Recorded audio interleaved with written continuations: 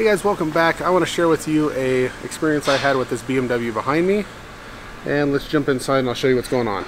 It's a 2012 BMW 328i xDrive. The vehicle's running right now, but no cluster, no infotainment. I'm not sure what BMW calls it. I don't work on a lot of BMWs. Climate control is dead. A lot of stuff doesn't work in here. Pretty much the only thing that does work is the engine and I believe power windows. I've already figured this one out, but let me show you what I did. I hooked the snap-on scanner up and scanned it. Got all of those codes. Actually, I only got about half of those the first time, and the instrument panel lit up for a brief second. I scanned it again, and I was able to access a few more modules. But most of these codes are powertrain CAN message, car access interface, no message, so communication issues. Let me see if I can find. So I wasn't able to access this one to begin with, but once I did access it, I got a K-line or K-CAN line fault and communication fault. So this gave me an indication of which data bus I was dealing with. Now, several of those modules do get power from one of the relays, so I did check power at the fuse block. I had power, so I printed up the wiring diagrams. Here's the data link connector. The K-line data bus isn't listed on here, but based off of the other modules that are on the K-line, the green and the orange and the green wires go to the K-line bus. But I put my breakout box onto the data link connector and checked the it's not going to focus, there we go.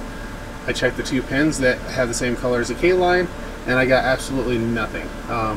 But it doesn't show those wires going from the data link connector to any of the other modules except for the car information computer.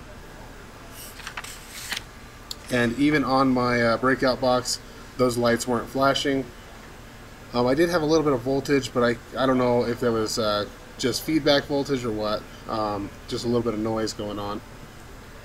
So I looked through here and I tried finding some of the modules that were easy to access where I could tie into the K-line.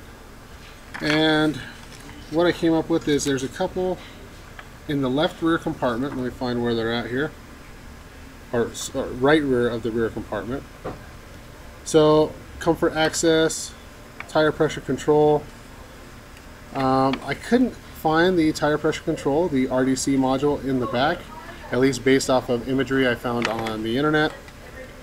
It says that it's in the right side of the rear compartment, but the parking module, I believe, is the one. I just found the two pins that are tied into this K-line and tied into those.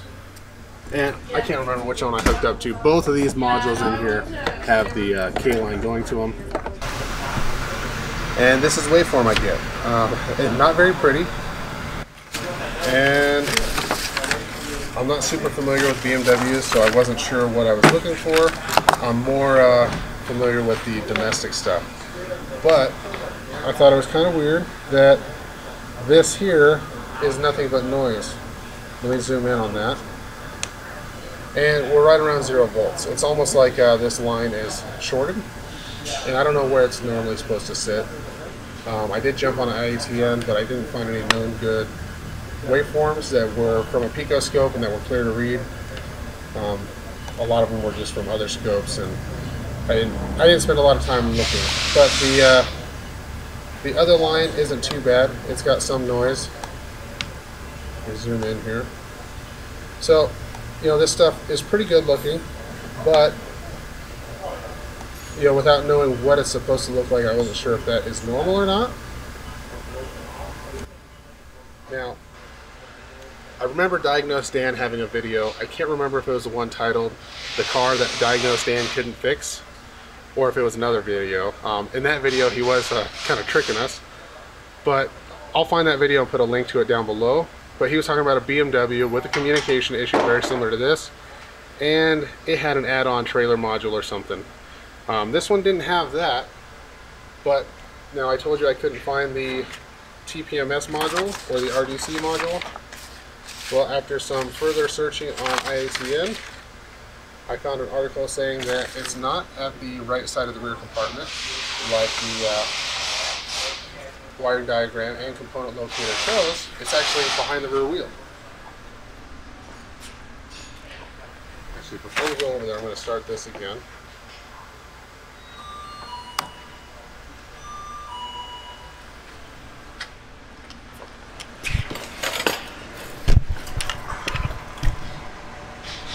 So I pulled this panel down, and this module just clips in. It's just 4 wires, I believe, maybe 5 going to it. So let's unplug this module. Now the car is running, but I'm not concerned with that. Module's unplugged, there's no corrosion in there. Now look at that, that's a lot better signal, and that's what I'm used to seeing. So, you know, I don't work on a lot of these, so I wasn't able to just jump in and know exactly where this was at. A little bit of research led me to find where it was located on the vehicle, even though my wiring diagram and component locator said it was inside the trunk.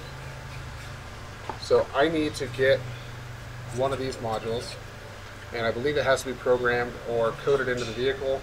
I'm not sure if that's something I need a factory scan tool to do, or if I can do it with the J2534, or if I can do it with the Autel. And back in the car, now we have the dash lit up, bunch of warning lights on. This is lit up, but it says electrical system. There are a bunch of codes in the system, so we'll have to clear all that stuff out after we fix it. So this is my first experience with BMW communication issues. I guess all in all, it's very similar to other stuff. It's just it's harder for me to find correct repair information. I'm not used to using the BMW parts of ProDemand. I looked through Identifix a little bit to see what repair information they had, which they had 0 information on the electrical issues I was having. IATN, I just punched in K-line communication bus, and I found a couple of pictures. They weren't great, but they looked similar to what I normally would see. And then I found an article saying that the information about that RDC module was incorrect, and that it's actually located underneath the vehicle. So I don't know if the customer is going to have us replace that module or if they're going to do it themselves.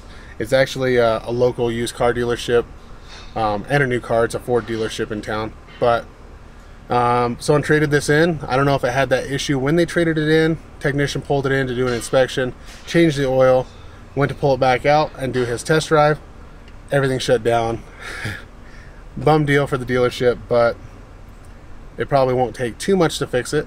If I can do it here, then great. If I can't program that, then we'll have to send it up to the BMW dealership, because we don't have any mobile diagnostic techs or programmers in our area. So it'll be just as easy for them to take it to their satellite facility, which is right next door to the BMW dealership. So if you enjoyed the video, give it a thumbs up. Questions, comments, I'll try to answer those. Put them down below.